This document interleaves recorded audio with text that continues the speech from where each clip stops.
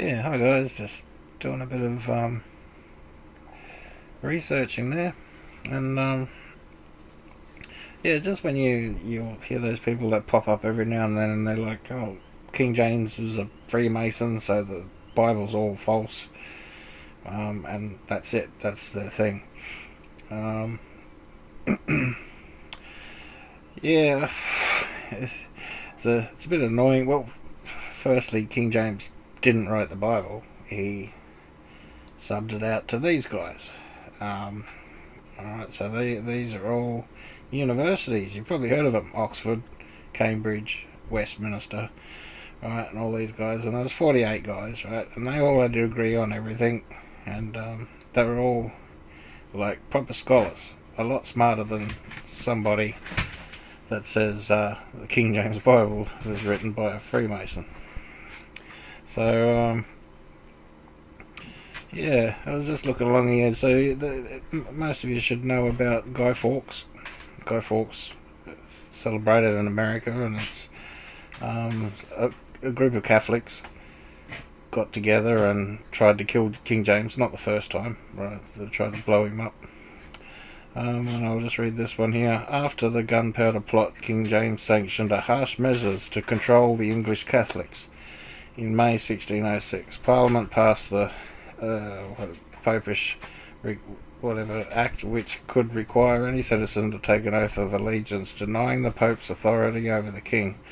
Alright, so when the Pope continually tries to kill you, you're just not gonna like him very much. So there's just good reading here if you want to have a look on King James, and if you're not trying to prove the Bible false, it won't help any. So yeah, have a squiz through there, and it just shows how he's trying to stop all the wars, and everyone else wanted wars, especially all these Catholics and all that. So so when they're saying like, oh, King James is a Jesuit or a Freemason, and that just proves that he's that the Bible's false or whatever, or proves whatever, all you're saying is he's a Catholic, right? They were all Catholics back in that time. So you got Freemasons, right?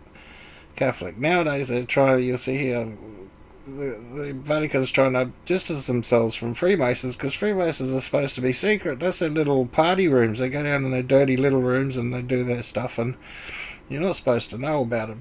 Like the Jesuits are their SS, right? That's their SS army, their secret service, but they're also tools, and they're used to modify whole continents and countries and whatever to turn towards Rome, right? That's their goal, is all things must submit to Rome, right? And then you got the Vatican, right, and the main Catholic thing. So all of these groups are Catholics, right? Nothing different about them. There's just, Catholics, right? So just saying the Bible's false because a Catholic wrote it is wrong for a start. But yeah, I'm inclined not to read a Bible written by a Catholic. But King James didn't write the King James Bible, obviously. All right, so saying that it's false because he wrote it is just dumbass. So yeah, I encourage you to have a read through there. It's pretty interesting, his life and what he went through. Bit of turmoil, and you imagine putting up with the Catholic Church back in those days. They burn you as soon as they look at you. They didn't care about you. You're either worth something to them or nothing. Yeah, just something to think about. Alright, God bless, guys.